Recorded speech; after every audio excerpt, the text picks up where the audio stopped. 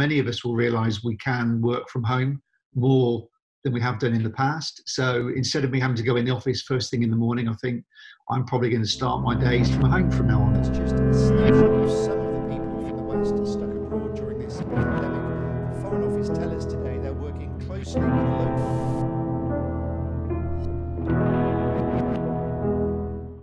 We're doing quite a lot of interviews on Skype. So I was doing those from home, just recording them on my MacBook. And when I was doing that, I was also asking the people that I was interviewing, have you got someone in the house that could film you in your home office, for example? So husbands, sons, daughters. So that helped, so that you got some establishing, some cutaway shots that you could put in, and they're WhatsApping that footage to me. So you teach them to use the phone the right way around. We don't want that footage, obviously, because we work in television. And so that's been really helpful and quite good fun to do. So I did a piece this week about people that are making supplies for the NHS, like face masks and scrubs. And there's one guy who is 3D printing face masks, and he did all the footage of the printers for me. So we didn't even have to go anywhere near his house.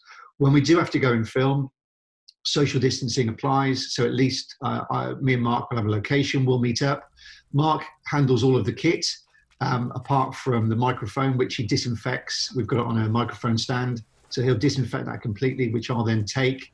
And then we can stand with the big boom 2 to 3 meters away from each guest. And then at the end of it, I'll disinfect it and hand it back to him. And then it's a really strange process, but we're quite used to it now.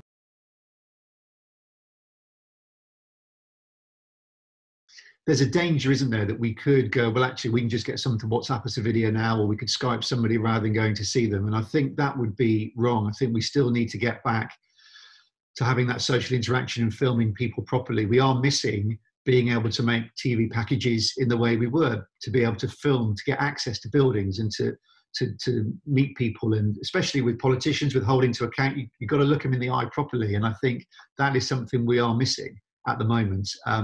There will be creative ways perhaps that we can do stuff in the future. The fact, if, for example, we just for time constraints can't get to somebody, then I would consider saying, well, just do me 60 seconds on WhatsApp, and I'd sort of talk you through it and how to do it. I think that is a way of overcoming things. But apart from making TV, I think what it will mean is that many of us will realise we can work from home more than we have done in the past. So instead of me having to go in the office first thing in the morning, I think I'm probably going to start my days from home from now on. There is no requirement for me to be in the office right from the very beginning. So that may change.